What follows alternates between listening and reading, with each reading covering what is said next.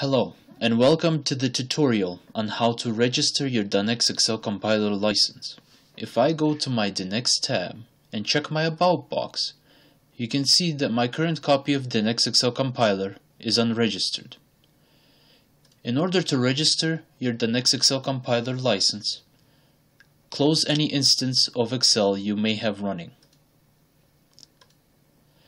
Once you receive your registry key, be sure to follow the directions in the email. In order to do this, you must know the bitrate of your Windows operating system. In order to find this out, you go to Start, right-click on Computer, and go to Properties. Under the System Type section, you can see the operating system you currently have running and its bitness.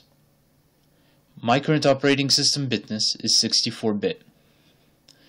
That means I follow the directions for 64-bit Windows operating system. In this video, I'll be placing the files into the My Documents folder as stated right here.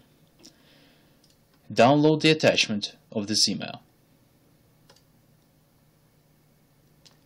Go to your download location. By default, it's in Downloads. Right-click on the file and click Extract All.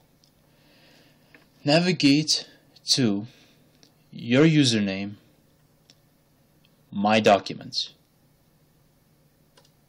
and press OK, and then press Extract.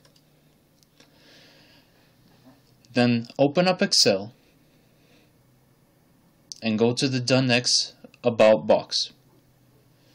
After you've completed these steps, your DoneX XCell Compiler license should be registered. Thank you for watching.